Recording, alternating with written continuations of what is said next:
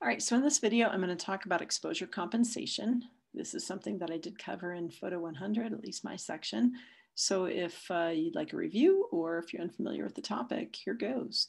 To start off, to understand really what exposure compensation means, is I would like for you to set your camera in an aperture priority mode.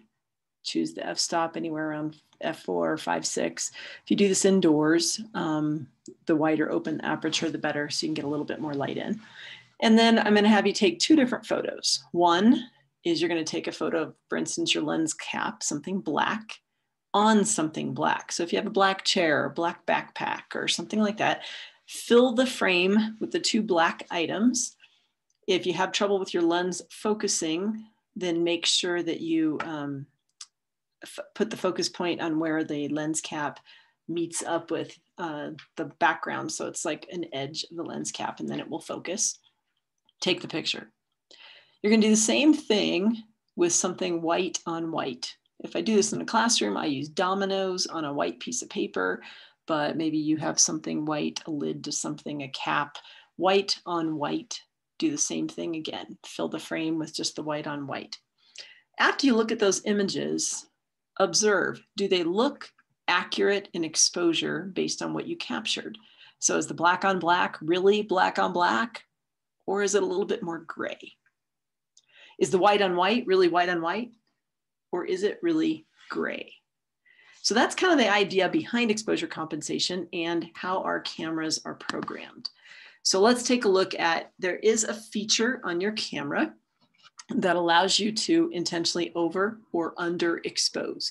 You can do this in any modes. If you're in manual mode, you don't need to use the exposure compensation button. You just intentionally over or underexpose the image using either the shutter or the aperture setting. So let's imagine when you took those black on black and white on white images, your meter scale would have been at the 0 mark, at the perfect mark, proper exposure, because that's what the camera is programmed to do automatically, especially in an aperture and a shutter priority mode. Even the P, the pre-programmed mode. So that's what you got, but yet your images did not look accurate. And that is because cameras are programmed for average exposures.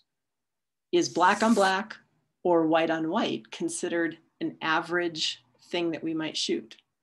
Not really, that's pretty extreme. That's less common. So the camera is not programmed to evaluate that type of a thing. Therefore, it evaluates it and says, you know, I'm kind of used to this average type thing. I don't think it's really supposed to be that black. So the camera actually lightens the image. That's why it's closer to a gray. And with the white images, same thing, but it darkens it a little bit and goes closer to gray because the cameras are programmed for averages. And if you take pictures in extreme situations, extreme exposures, the camera can't calculate that.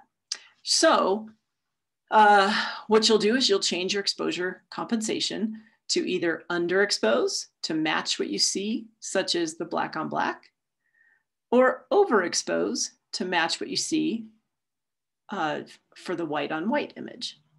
In order to find your exposure compensation option, you can see either a little plus minus button somewhere on your camera. This happens to be a Nikon camera, but sometimes they're backed by the thumb pad. Or in your menus, often they are, the meter scale is available inside your menu. Once you activate that, then you can use your thumb pad and move back and forth, left and right. If you're in aperture priority and you change the exposure compensation, it will change the shutter speed. So as I had you do the exercise of black on black and white on white, I didn't really care what the shutter speed was. So I wasn't really caring if the image was blurry or not. We were just looking at the color of the image or the exposure of the image. So go ahead and take a few moments. You can pause the video if you'd like, but try that exercise again. And this time on the black on black, intentionally underexpose, probably at least a stop. So one stop is that first big hash mark. If you look at the in-betweens, those are like thirds or fourths of stops. And then with the white on white image, try at least a stop, maybe a stop and a third or a stop and a half, something like that. And keep adjusting the exposure compensation until you get a proper exposure. You can also review the histogram to see if you got a proper exposure.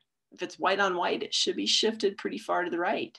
If it's black on black, that histogram should be shifted pretty far to the left. So again, go ahead and stop the video and give that a try real quick, and then you can resume. So here are examples when, although the image on the left is the proper exposure, I have intentionally used exposure compensation to underexpose because it made a more exciting photo. By going a stop underexposed, I darkened out the background so it's less visible. I also got slightly closer to the plant as well, but because the backlight was catching this fiddleneck, it just made a much more stellar image. So you can use this to either accurately portray your subject or to create the vision that you see. So exposure compensation all plays into Ansel Adams' zone system, and it also plays into your whole histogram. So I'd already mentioned to watch your histogram. As you look at this particular histogram, and you see from your black, the 0 values to the 255 up to your whites, this particular mountain range histogram is lacking the bright whites. If we drop down, we can see that these color relationships or tonal relationships match Ansel Adams' zone system. And so years ago when Ansel first identified exposures, and then he would dodge and burn in the darkroom to capture what he saw. And so he would actually write on his prints, this should be zone 2, this should be zone 5, this should be zone 10, and so on. And so this is how it all relates back to traditional film photography. But as I mentioned, our cameras are digital, and so they are programmed to see what's considered an 18% gray. And 18% gray is basically this mid-range tone right here. And like we saw in those two images, black on black and white on white, if the camera doesn't see that, the camera is manufactured, programmed to force that in an image. So that's why it took your black on black and dropped it down, took your white on white and dropped it over as well, because it's expected to see 18% gray. So here's a couple examples and how it relies with your metering in your camera. So the image on the left is snow-covered tree limb with no exposure compensation, and I was using matrix metering. So matrix, the camera is evaluating the whole entire frame. Whole entire frame includes a lot of snow and then some little twigs. Notice there is detail, but the snow is not really white. It's kind of gray.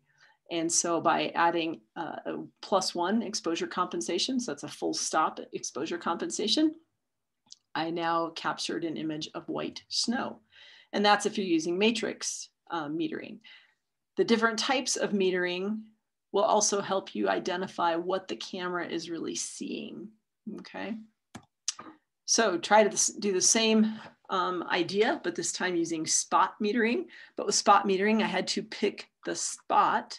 So in this case, I picked the black mailbox. So on the first image with no exposure compensation applied, I took the image and the camera is only looking at this area and it says to me, oh, you don't want that darker black. It must mean it needs to be lighter. So the camera actually lightens the image. And then when I take it again with exposure compensation, I reduce it by a stop. Now I get a true black mailbox, as well as I still have detail and texture in the snow and ice. So a couple other examples of when you would use it on the far left, top image, that is the Salt Flats up in Utah. And it's such a bright environment. I am shooting it at least +2/3, sometimes a whole stop overexposed with the exposure compensation to get accurate images. Image on the bottom left is another example of using the silhouette. So intentionally underexposing just to get the silhouette aspects. As I mentioned before, if you're using aperture priority mode and you use the exposure compensation feature on your camera, that will change the shutter speed. If you're in shutter priority mode, it will change the aperture. And again, if you're using manual mode, you don't use the special buttons, you just physically change either the aperture or shutter to underexpose or overexpose, depending on what your intent is. So go ahead and give that a try. I would encourage you to practice this a few more times. Go out in a bright lit situation and force a silhouette and do a few things like that so you get very familiar with exposure compensation. And hope that helped you out.